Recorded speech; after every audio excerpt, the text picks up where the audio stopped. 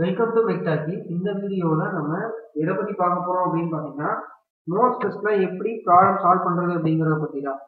So Morse test அப்படிங்கிறது internal combustion இன்ஜின்ல multi cylinder இன்ஜின்ல indicated பவரை measure பண்றதுக்காக யூஸ் பண்றோம். இண்டிகேட்டட் பவர் அப்படின்னு சொல்லக்கூடிய ஐபி.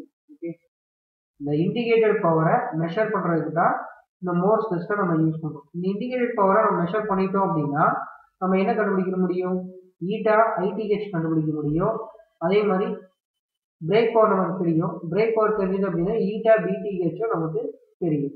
ஸோ பிரேக் பவர், அதே மாதிரி indicated power, eta BTh, eta ITH, இதெல்லாம் வந்து இந்த ப்ராடக்ட்ல நம்மளால கண்டுபிடிக்கலாம்.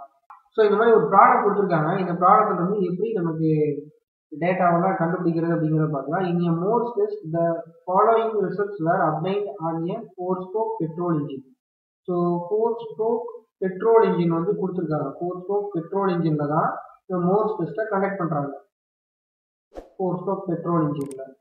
ஓகே, இப்போ ஃபர்ஸ்ட் வந்து BP with all cylinder working கொடுத்துருக்காங்க.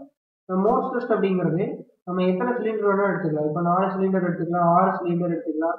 இந்த மாதிரி மல்டி சிலிண்டர் இன்ஜின்ல என்ன பண்றாங்க அப்படின்னா ஃபர்ஸ்ட் எல்லா சிலிண்டரையும் ரன் பண்ண வச்சுட்டு அதில் டோட்டலாக பிரேக் பவர் வந்து கண்டுபிடிப்பாங்க. அதுதான் break power with all cylinder working. So இந்த வேல்யூ கொடுத்துருக்காங்க 11.92. எல்லா சிலிண்டருமே ஒர்க்கிங்ல இருக்கும்போது பிரேக் பவர் 11.92. அடுத்து என்ன பண்ணுவாங்க அப்படின்னு பார்த்தீங்கன்னா ஒவ்வொரு சிலிண்டரா கட் ஆஃப் பண்ணி அதை வந்து நம்ம ரீடிங் இருப்பாங்க பிரேக் பவரை. சரி, இப்போ அடுத்து ஃபர்ஸ்ட் சிலிண்டர் வந்து கட் ஆஃப் பண்றாங்க. ஸோ ஒரு சிலிண்டர் வந்து கட் பண்ணும்போது நமக்கு BP1 கிடைக்கும். So BP1 is equal to 8.55 kilowatt. அடுத்து பார்த்தீங்கன்னா BP2 ரெண்டாவது சிலிண்டர் கட் பண்ணும்போது 8.60 கிலோவாட். அதே மாதிரி மூணாவது, அதே மாதிரி நாலாவது, இந்த மாதிரி 4 சிலிண்டர்ல ஒவ்வொரு சிலிண்டரா கட் பண்ணி அந்த பிரேக் பவரை கண்டுபிடிக்கிறாங்க. ஸோ BP3யோட வேல்யூ மூணாவது சிலிண்டரை கட் பண்ணும்போது நமக்கு கிடைச்சிருக்குது 8.54 கிலோவாட். அதே மாதிரி BP4 பார்த்தீங்கன்னா 8.5 கிலோவாட். இந்த ஜீரோ நான் போடணும்னு அவசியம் கிடையாது, ஏன்னா அதுக்கு வேல்யூ கிடையாது. அதனால 8.5 அப்படின்னு எடுத்துக்கலாம். ஓகே, 8.50 எடுத்துக்கலாம். ஸோ இப்போ என்ன பண்ண சொல்லியிருக்காங்க? கால்குலேட் மெக்கானிக்கல் எஃபிஷியன்சியை ஃபைண்ட் பண்ணணும். மெக்கானிக்கல் எஃபிஷியன்சிங்கிறது ஈட்டா மெக். ஓகே, அடுத்து பார்த்தீங்கன்னா இந்த fuel consumption 3.5 kilogram by hour. So 3.5 kilogram by hour. இது என்னது? ஃபியூல் கன்சம்ஷன் கொடுத்துருக்காங்க. ஒரு மணி நேரத்துக்கு 3.5 கிலோகிராம் வந்து செலவு பண்ணுது இன்ஜின்.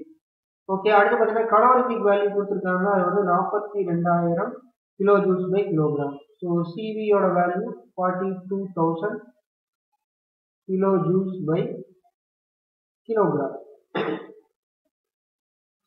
ஓகே, இப்போ நம்ம என்ன கண்டுபிடிக்கணும்? ஈட்டா மெக் மட்டும் தான் கண்டுபிடிக்க சொல்லியிருக்காங்க. ஓகே, ஸோ ஈட்டா மெக்கோட ஃபார்முலா என்ன அப்படின்னு பார்த்தீங்கன்னா பிபி பை ஐபி. ஓகேவா? ஸோ இப்போ நம்ம டோட்டல் பிரேக் பவர் நமக்கு இருக்கு. பிரேக் பவர் அவங்க கொடுத்துட்டாங்க 11.92 அப்படிங்கிறது. இண்டிகேட்டட் பவர் மட்டும் நம்ம மெஷர் பண்ணா போதும். ஓகே, எப்படி வந்து சால்வ் பண்றது அப்படிங்கிறத பார்க்கலாம். ஃபர்ஸ்ட் வந்து இண்டிகேட்டட் பவரை மெஷர் பண்ணணும் அப்படின்னா டோட்டல் இண்டிகேட்டட் பவர் தான் வேணும். ஓகேவா? So indicated power is equal to IP1 plus IP2 plus IP3 plus IP4. ஏன் இங்க 4 எடுத்திருக்கேன் அப்படின்னு கேட்டீங்கன்னா இங்க 4 சிலிண்டர் கட் ஆஃப் பண்ணிருக்காங்க இல்லையா? 4 சிலிண்டரை கட் ஆஃப் பண்ணிருக்காங்க. அப்போ அது வந்து 4 சிலிண்டர் இன்ஜின். ஸோ சிலிண்டரோட எண்ணிக்கை எவ்வளவு? 4. அதனால நான் இங்கிருந்து ஐபியோட வேல்யூவை 4 வேல்யூவையும் நான் கூட்டியிருக்கிறேன். ஓகே, இப்போ ஒவ்வொரு வேல்யூவா நம்ம கண்டுபிடிக்கணும். IP1, IP2, IP3, IP4 கண்டுபிடிக்கணும்.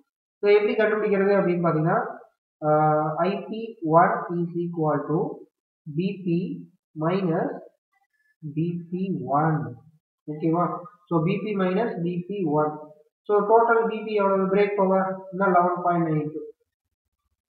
ஸோ 11.92 மைனஸ் BP1 எவ்வளவு? 8.55. ஸோ 8.55.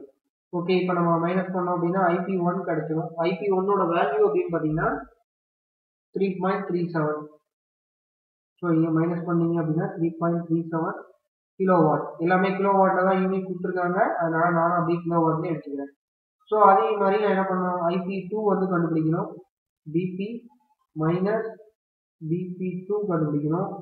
அதே மாதிரி IP3 வேணும்னா BP மைனஸ் BP3 கண்டுபிடிக்கணும். இப்போ IP4 வேணும்னா BP மைனஸ் BP4 கண்டுபிடிக்கணும். ஓகே, ஸோ இப்போ எல்லாமே வேல்யூ சப்ஸ்டிட் பண்ணணும். ஓகேவா, 11.92 மைனஸ் BP2 எவ்வளவு, 8.60. இதே மாதிரி போட்டிங்கன்னா உங்களுக்கு IP2ஓட வேல்யூ எவ்வளோ வருது, 3.32 வரும். 3.32 கிலோவாட்.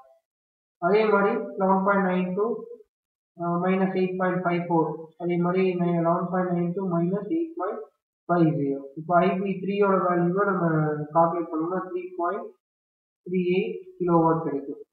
அதே மாதிரி IP4ஓட வேல்யூ 3.42 கிலோவாட் கிடைக்கும்.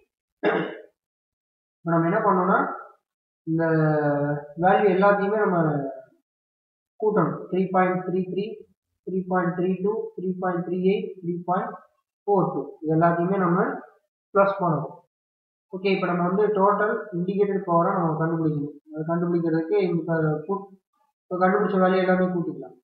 ஸோ 3.37, 3.32, 3.38, 3.42 இது எல்லாமே கூட்டினீங்க அப்படின்னா 2 10 19 மிச்சம் 1 9 10 14 மிச்சம் 1 12 13. ஸோ 13.49 கிடைக்குது. இதுதான் வந்து இண்டிகேட்டட் பவர்.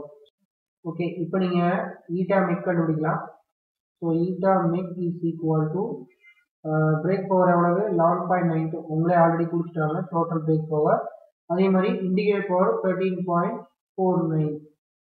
ஓகேவா, ஸோ இதை நீங்கள் சிம்பிளிஃபை பண்ணீங்க அப்படின்னா உங்களுக்கு 0.8836 கிடைக்குது. இதை 100ஆல நீங்கள் ப்ராடக்ட் பண்ணீங்க அப்படின்னா 88.36% வந்து கிடைக்கும். ஓகேவா, இந்த ப்ராடக்ட்ல பார்த்தீங்கன்னா ஈட்டா மெக்கு மட்டும்தான் கேட்டிருக்காங்க. ஆனால் இந்த ப்ராடக்ட்ல நம்ம எதெல்லாம் கண்டுபிடிக்கலாம் அப்படின்னு பார்த்தீங்கன்னா ஈட்டா ஐடிஹெச்சும் கண்டுபிடிக்கலாம், ஈட்டா பிடிஹெச்சும் கண்டுபிடிக்கலாம். ஓகேவா, எப்படி அப்படின்னு பார்த்தீங்கன்னா ஈட்டா ஐடிஹெச்சோட ஃபார்முலா என்ன அப்படின்னு பார்த்தீங்கன்னா IP into 3600 dividing by FC into CV. So கடவுளுக்கு இது வேல்யூவும் இருக்கு, FCE இருக்கு. நம்ம இண்டிகேட்டர் பவரும் நம்ம மெஷர் பண்ணிக்கிறோம். ஸோ இண்டிகேட்டர் பவர் எவ்வளவு, 13.49 into 3600 dividing by fuel consumption எவ்வளவு, 3.5. CV பார்த்தீங்கன்னா 42,000. ஸோ இப்படி போட்டீங்க அப்படின்னா இதை சிம்பிளிஃபை பண்ணிங்கன்னா உங்களுக்கு ஐடிஹெச்சை நீங்கள் மெஷர் பண்ணிக்கலாம் in terms half kilo watt. சரி, இன்ட்டு ப்ராடக்ட் 100 பண்ணீங்க அப்படின்னா பர்சன்டேஜில் நீங்கள் ஐடிஹெச்சை கண்டுபிடிச்சிடலாம். அதே மாதிரி ஈட்டா பிடிஹெச் வேணும்னா நீங்கள் பண்ணணும் BP into 3600 dividing by FC into CV. இந்த ஃபார்முலாவில் நீங்கள் பிரேக் பவரை மெஷர் பண்ணியிருக்கீங்க. சரி, அவங்களே கொடுத்துருக்காங்க 11.92 into 3600 dividing by 3.5 into 42,000. ஓகேவா, ஸோ இதை நீங்கள் சிம்பிளிஃபை பண்ணீங்க அப்படின்னா ப்ராடக்ட் 100ஆல நீங்கள் ப்ராடக்ட் பண்ணுங்க அந்த வேல்யூவை. ஸோ உங்களுக்கு பர்சன்டேஜில் ஆன்சர் கிடைக்கும். ஓகே, இப்போ நம்ம வந்து ஈட்டா மெக்கு கண்டுபிடிச்சாச்சு. ஈட்டா ஐடிஹெச் ஈட்டா பிடிஹெச் இந்த ப்ராடக்டில் கண்டுபிடிக்க முடியும்னு சொல்லிட்டேன். ஸோ இதான் வந்து அதுக்கான ஃபார்முலா. ஸோ இதுக்கான ஆன்சரை வந்து இந்த வீடியோவோட கமெண்ட் செக்ஷனில் சொல்லுங்கள். ஈட்டா ஐடிஹெச்சோட வேல்யூ எவ்வளோன்னு கால்குலேட் பண்ணுங்கள். ஈட்டா பிடிஹெச்சோட வேல்யூக்கும் ஃபார்முலா போட்டேன். சரியா, ரெண்டுக்கும் கால்குலேட் பண்ணி நம்ம இந்த வீடியோவோட கமெண்ட்டில் சொல்லுங்கள். பாய்.